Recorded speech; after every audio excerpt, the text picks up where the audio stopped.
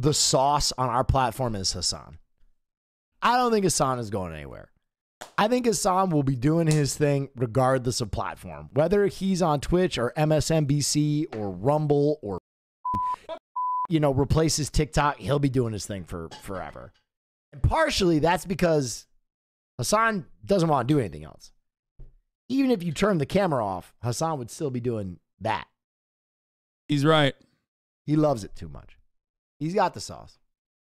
He's absolutely correct about that. I do love it. So much so that when I'm not streaming on streaming hours, I become relatively unbearable to real human beings around me, because what you take for granted and you find to be fun, educational content in the real world is unfortunately not experienced in a similar way. You guys appreciate it, you enjoy it, but like I literally I can't. What bug you kill? I try to kill a gnat, and I literally clapped it and it still survived. I don't know how. Like I clapped it, I grabbed it in my fist, I opened my fist, and it flew away. It kind of feels like I just switched my Twitter profile picture to a Bored Ape, and everybody's pointing and laughing at me because I'm dumping my money into a crumbling industry. Now, don't get me wrong. Obviously, esports is not doing nearly as bad as NFTs are, but it is certainly struggling. And the most recent news has been devastating. If you haven't heard, the king of esports himself is gone. Of course, I'm talking about Snoop Dogg, who left FaZe Clan, which we will remember for years to come. And then there are also some rumors that are pretty bad if they become true. And now, these have been quieted down by the GM of the TSM League team, but apparently TSM might be leaving the LCS. At least some of their most recent decisions allude to that fact. Whether it's true or not, time will tell. And of course, the very real news, the one that we need to talk about the most today, is CLG, who have been acquired by NRG, and now the CLG brand is gone. And acquired is a bit of a generous verbiage. They've been mostly harvested. The entire staff is let go, except for everything involved for League of Legends. Basically, League of Legends CLG will rebrand to League of Legends NRG. And every other part of CLG is dead as you know it. And here's Andy Miller, the CEO of NRG, talking about that. Here's what's going to happen. We are acquiring CLG as of this announcement. So we're keeping the league infrastructure intact. Yes. The league LCS team, the academy teams, Keep it all the coaches, the analysts, everybody down to Chef Phil. And we'll be working out of the Culver City facility. There are definitely changes to the CLG org, and we appreciate everyone who over the years put their blood, sweat, and tears into this org to get to the point where now they can become a part of Energy. Okay, to be clear, changes to the other parts of CLG means they're all losing their jobs. We thank Madison Square Garden Corporation. They will now become a major shareholder in Energy Esports, and we will be at some point changing over the brand from Okay. So Madison Square Garden is now also an owner of NRG. Now, for a little insider baseball, if you didn't know, CLG was created by Hotshot, who's a former League of Legends pro who wanted to make his own team that became CLG as you know today. And he sold it at some point along the way to Madison Square Garden for buku bucks. And Madison Square Garden, I guess, doesn't want to operate an esports team anymore. They operate the Knicks, of course, Madison Square Garden in New York, and they didn't want to deal with operating CLG. So I guess they just sold it. I guess they probably couldn't find any buyers for the CLG brand outright. So the real value that they held on to is their franchised League of Legends spot, which can be worth tens of millions of dollars. It's kind of like owning a house for esports teams. You can just store all your value into it, and it usually appreciates as long as the game doesn't die. That's how valuable franchise spots are. And I guess that's the plan. So NRG did not buy CLG with cash. They bought it with cash and then gave up ownership of NRG. Makes sense. And the reason I use the term harvested is only because I see things like this. They used the CLG Gaming Twitter, and then they just made it NRG's League of Legends Twitter, which is weird because if you scroll down like a little bit, you can see like, you know, IBDW winning a Smash event, which is, it's just kind of weird to see, but I get it. I understand. They wanted to enter League. There's limited League spots. This is how they had to do it. Sure. And I do have to give a very quick, real and heartfy shout out to everybody who worked at CLG, because CLG was a very cool org. There were super pioneers. Every esports player that you might know, like, has at some point, I feel like, dipped a hand into CLG. People like Doublelift.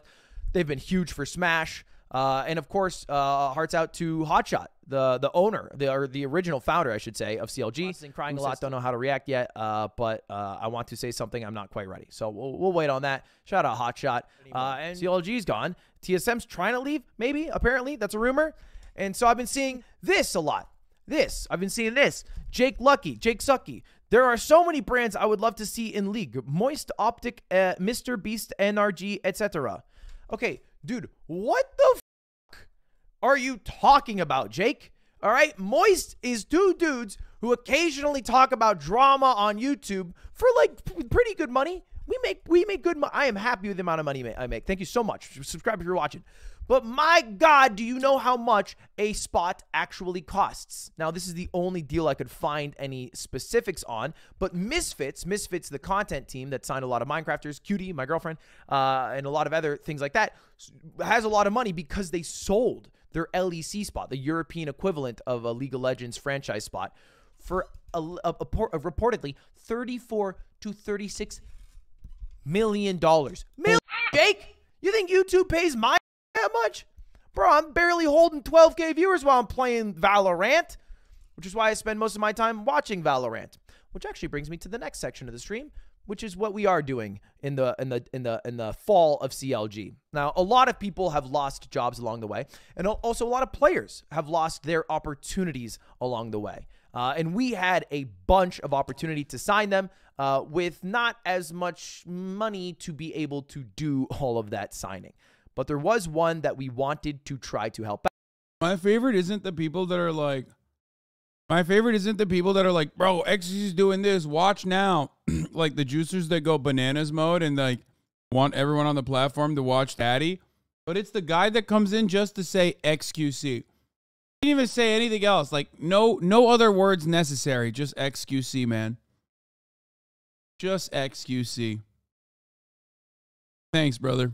And it is, of course, CLG Red. If you don't know, CLG Red is CLG's women's teams, and they have a specific women's Valorant team. It's been leaked already on Twitter if you haven't seen it. And we're gonna sign them. We're gonna sign them for one tournament.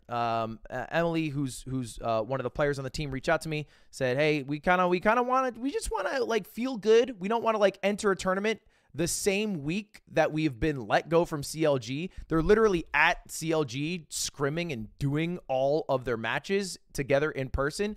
So it's kind of sad. And so we're going to help out. So we're going to pay them a salary for this tournament and then try to find them a home. Now, this is obviously super sudden for Moist, but it felt wrong to not do anything. And so we were like, okay, we'll try to pay the salaries for this tournament. We'll try to support you throughout this tournament and then hopefully find you a home longer term. And this is in the and to the people at Moist, man, I do keep spending money.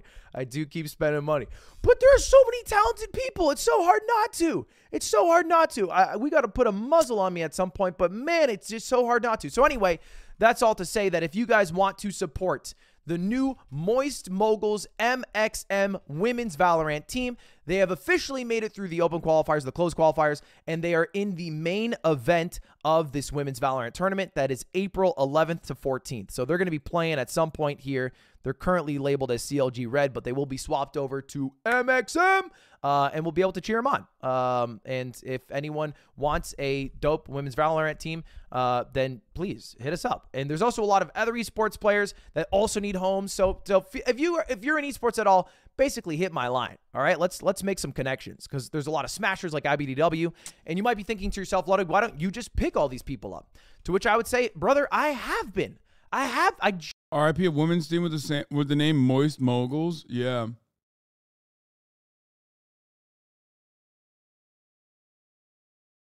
Nothing scarier than the TikToker generation.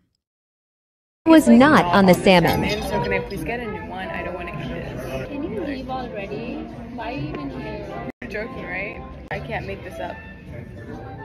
Why is the egg not on the salmon? You guys can see clearly that I'm not making this up. Like, I can't make this up. Do you guys see this egg that's not on here? We can't, sorry.